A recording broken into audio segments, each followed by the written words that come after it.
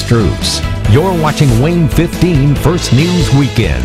One of my favorite Halloween movies is Hocus Pocus, and today I'm using the movie's magic for Hocus Pocus rolls. So what do you need? A whole container of crescent rolls, some cinnamon and sugar, probably about 1/8 a cup of sugar, and then 3 tablespoons of cinnamon, about 3 tablespoons of butter melted, and then 8 marshmallows. 8 marshmallows.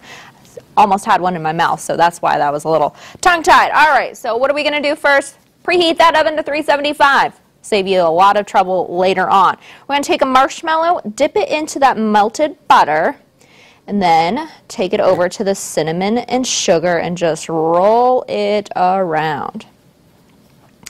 Our next step is taking it to the crescent roll. You'll start at the skinny end and wrap it all up.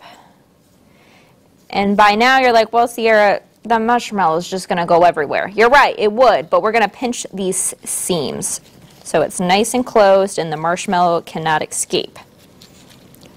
Might take you a little bit of time to make sure all those seams are sealed. Don't want to poke them. All right, so that is what my Hocus Pocus roll looks like for now.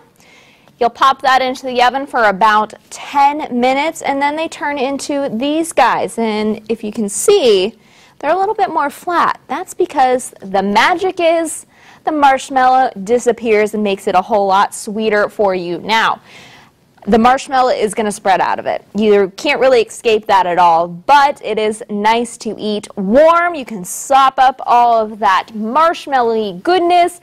And unfortunately for Joe Stroops this morning, he is not eating one that is warm. He is eating one that I made last night, so it has a little bit of a caramel crust to it. Huh.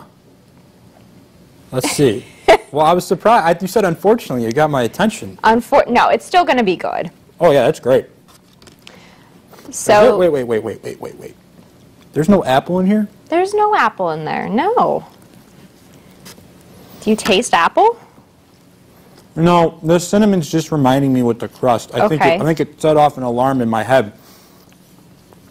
What this reminds me of is if you had sort of a apple pie to go. Okay. Like I could see you putting some apple pie in here, some filling. I don't know if that's in the recipe, but you know what I'm saying? Like, it's very fluffy, but it's got that kind of pie crust type. Well, that's the crescent roll in it, so. Right, it's good. And then the magic, of course, is there's no marshmallow to bite into. Right, so where do they go? They just disappear. That makes it fluffy, right? No. That makes it sweet, Joe. Yes. So if you want to try this recipe, I'll, of course, have it on Wayne.com later today, as well as all the other Cooking with Sierra recipes that I've done. Just go to Wayne.com, click the Lifestyle tab, and you'll see Cooking with Sierra.